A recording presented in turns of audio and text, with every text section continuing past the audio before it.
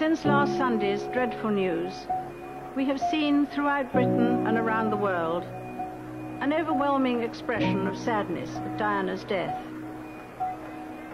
We have all been trying in our different ways to cope. It is not easy to express a sense of loss, since the initial shock is often succeeded by a mixture of other feelings: disbelief, incomprehension, anger, and concern for those who remain.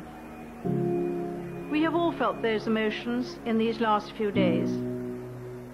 So what I say to you now, as your queen and as a grandmother, I say from my heart. First, I want to pay tribute to Diana myself. She was an exceptional and gifted human being. In good times and bad, she never lost her capacity to smile and laugh, nor to inspire others with her warmth and kindness.